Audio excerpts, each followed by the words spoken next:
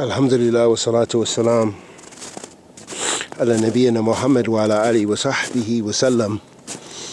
Amma ba'd.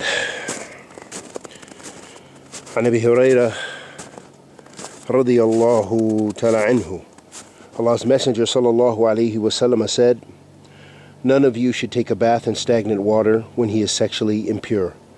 And this was collected in Muslim, Muslim.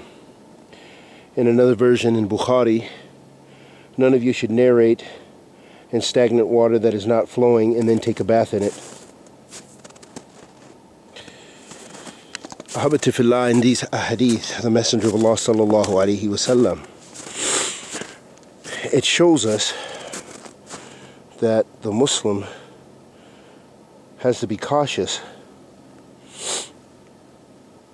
with how they interact with the environment.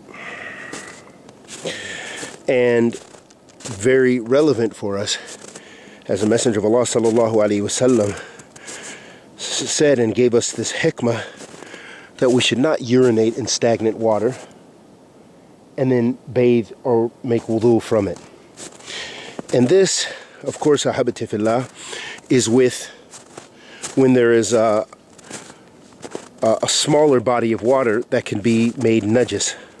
Because if there's a big body of water, like if you urinated in the sea, and the sea of course is not stagnant, but if it was a big lake, for example, this would not make it najis. However, the Muslim should avoid urinating in water in general, and especially stagnant water. And there's the prohibition of making wudu from stagnant water. And in another hadith, which we'll look into, it shows us, gives us more details with regards to making wudu in stagnant water. Wa sallallahu wa sallam ala nabiyyina Muhammad.